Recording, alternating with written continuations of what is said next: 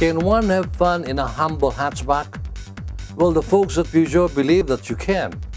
After driving the gas-powered 308 last year, we were impressed with its blend of comfort and its athletic abilities. While that was a brief test, it's time for the Peugeot 308 to take on its toughest challenge yet: real-world driving.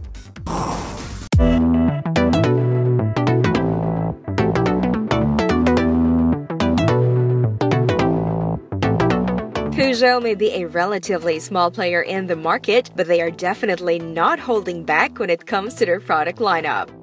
With a mix of French chic, stylish designs, and a premium feel, Peugeot cars bridge the gap between the mainstream and luxury cars.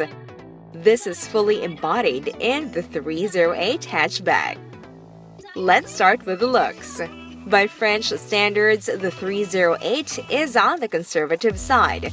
Unlike the quirky-looking 5008 and 3008, the 308's design sets it firmly as a hatchback. But that doesn't mean it's boring. It's still a handsome-looking car with its upswept headlights, subtle body creases, and the unique taillight arrangement. It gives the 308 a classy look that somehow retains its Gallic charm. Also, the headlight and taillight arrangement look especially distinct at night, as if it leaves a signature where it drives by. More of these French touches can be seen inside. For starters, the dashboard layout is what Peugeot calls iCockpit. In theory, it gives you a better view of the road ahead by setting the steering wheel low and the gauges a little higher. The desired result varies depending on the driver's height.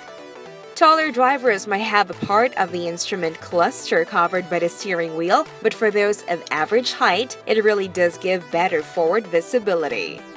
That quirk aside, the 308 is a cozy place to sit in with its supportive and well-padded seats, as well as its air conditioning that can be set to as low as 14 degrees.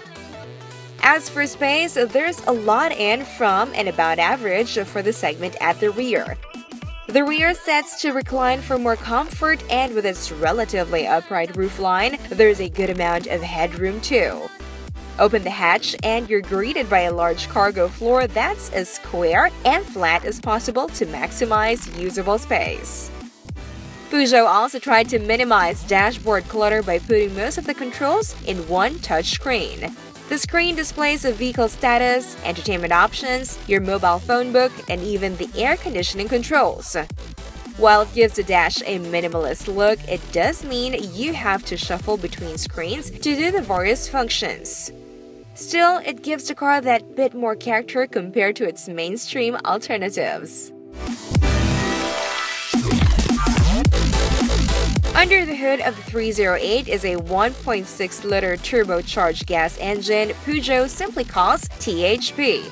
It put out 150 PS and a healthy 240 Nm of torque. It then shifts via a 6-speed automatic transmission. While the stats won't initially impress, one must drive it first before coming to a conclusion. The way the 308 delivers its power is immediate, almost as if it makes several more horsepower than advertised. Thanks to the turbocharger kicking in early, the 308 feels like a 2.0-liter engine car to drive, but without the fuel penalty.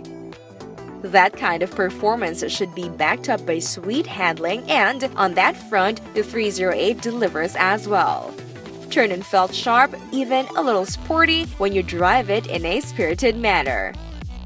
There was a lot of confidence in braking too, offering a lot of bite to scrub off speed. Remember, one of the car's primary safety features is its handling, and a good handling car is a safe car.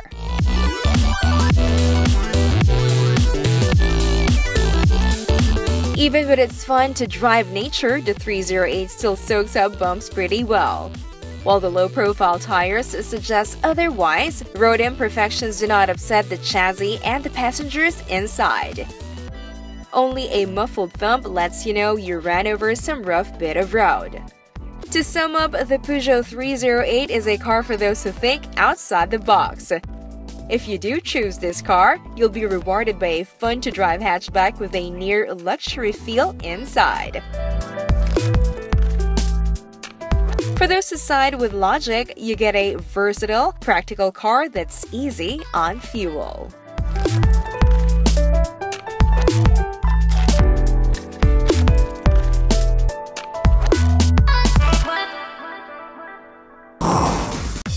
The Peugeot 308 is unconventional in some ways, but it is proud to be unique.